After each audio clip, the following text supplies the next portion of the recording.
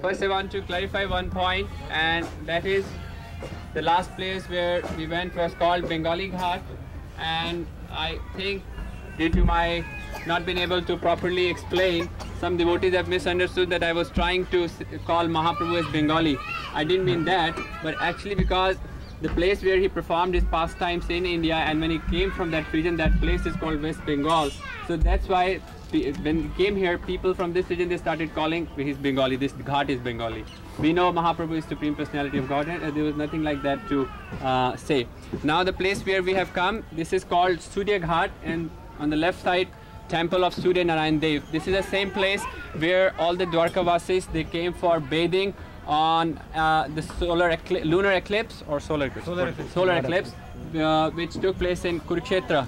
So this is the same Ghat, Surya Ghat. Haribol.